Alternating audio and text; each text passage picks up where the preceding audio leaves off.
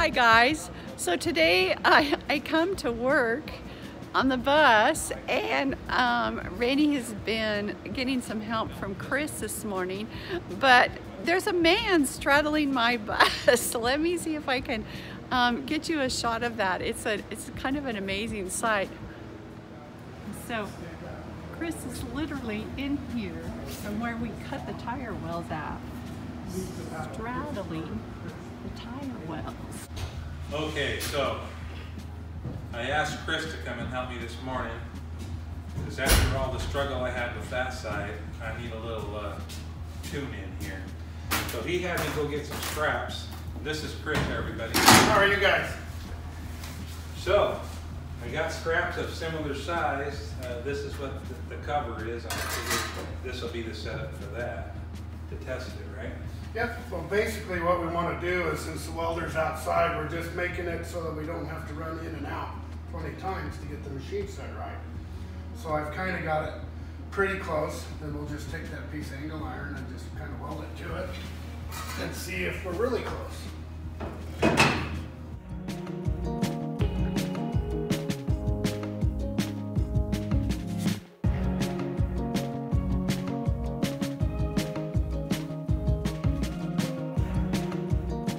Another part of the problem I had was every time I got to welding that, I burned that undercoating, and I think it was fouling the weld. Is that possible? Well, it is.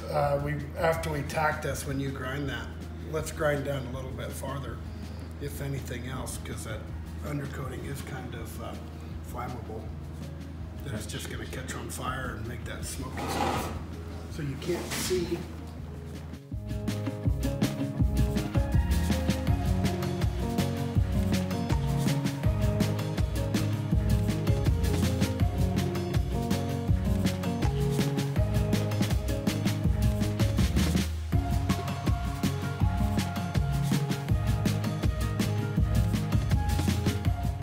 When you use your flex wire like you were using last week, that undercoating doesn't interfere as much because the smoke actually takes the gas away.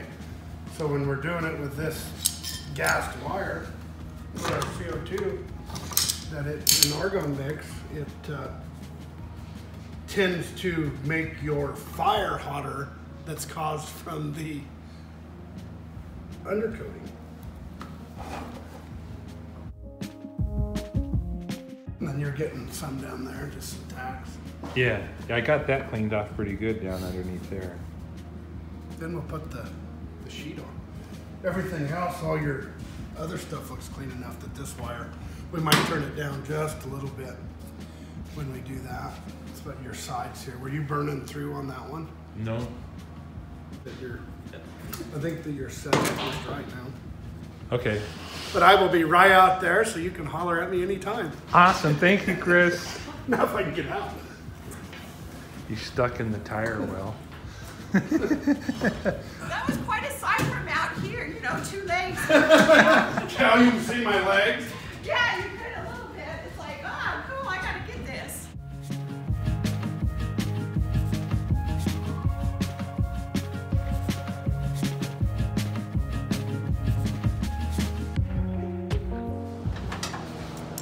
And we have to do it on both sides.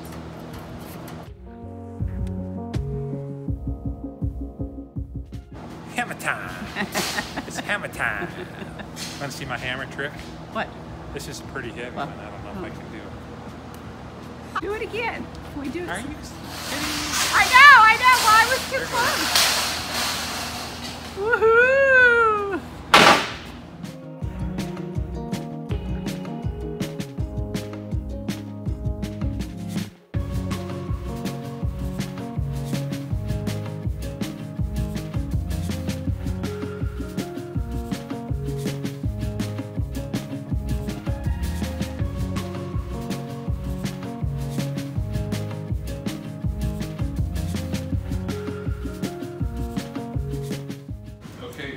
So here's the spindle well after Chris helped me with the setup.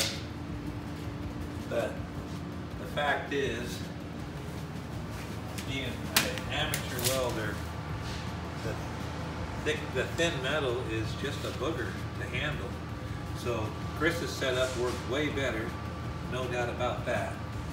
So you can see it here. And here's the one with the flux core without the shielded gas.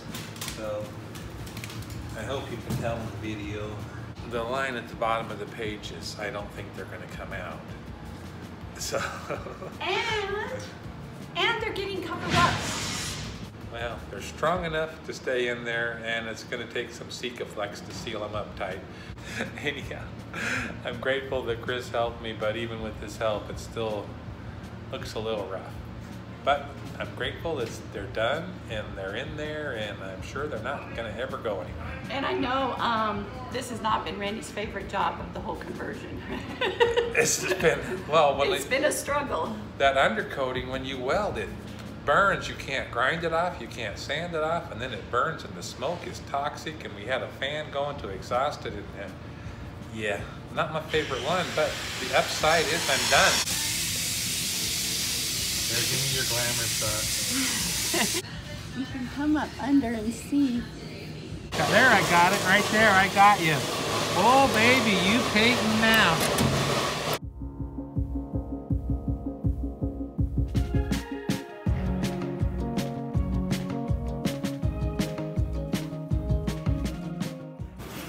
You're cooking with gas, girlfriend.